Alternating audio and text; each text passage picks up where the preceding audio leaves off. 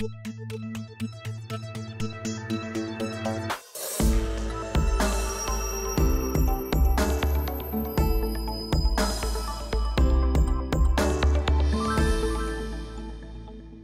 and welcome to the CTM NewsBreak, where we keep you up to date on what's happening right here in town.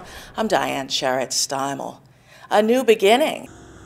The first major project to begin under the Route 129 area Business Amenity Overlay District had a groundbreaking ceremony. Chelmsford town officials and those involved with the Kinloch apartment complex were there. The Kinloch project is a combination of market rate units and affordable units that will be attracting young professionals and small families into Chelmsford. And when we talk about 168 units, that's a lot of a population coming in new to Chelmsford that will be residing here, spending their money in Chelmsford, more than likely patroning a lot of the small businesses, medium-sized businesses. There's expected to be 4 buildings, and 2 of them will have underground parking, which is considered part of the amenities. When you think about what that means in New England to have underground parking, it's quite a treat.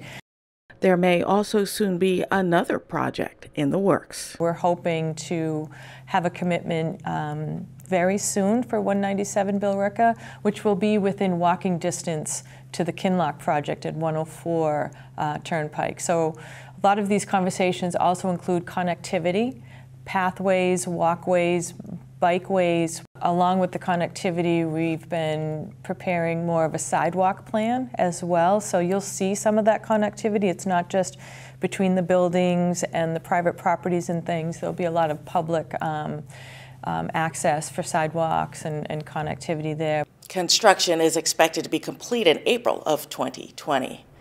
The Chelmsford Library is looking to expand their services and would like to go to you. They're hoping to fund a mobile pop-up library van that will visit schools, playgrounds, senior housing, farmers markets, and community events. The Make Your Impact campaign officially kicked off November 27th as part of the nationwide Giving Tuesday movement. We decided that given that Chelmsford is so geographically spread out, that the idea of a bookmobile, and it's not a traditional bookmobile, this is a truck that anybody with a normal license can drive. We can go to daycares, we can go to the beach, we can go to the farmers market, so it's very easy to customize the pop-up bookmobile for whatever the event calls for.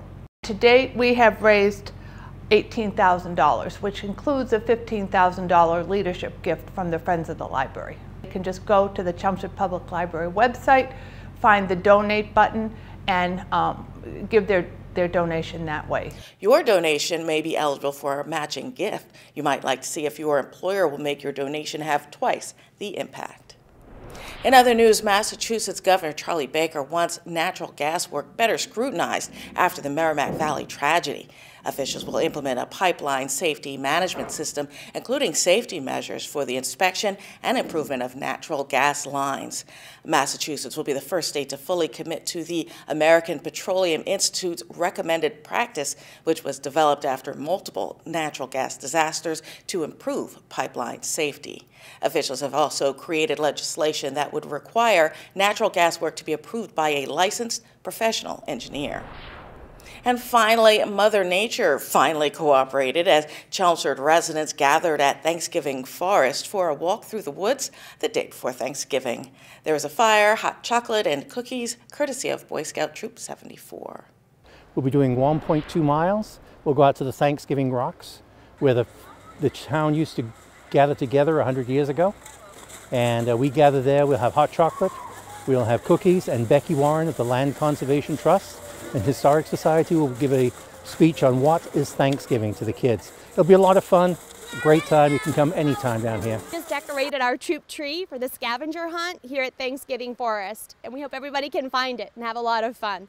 This event is free and open to everyone, including dogs on leashes who also got treats. Thanks for watching the CTM NewsBreak, brought to you by Chelmsford Telemedia. If you have news we could use, contact us at newsbreak@chelmsfordtv.org. I'm Diane Sharrett-Steimel.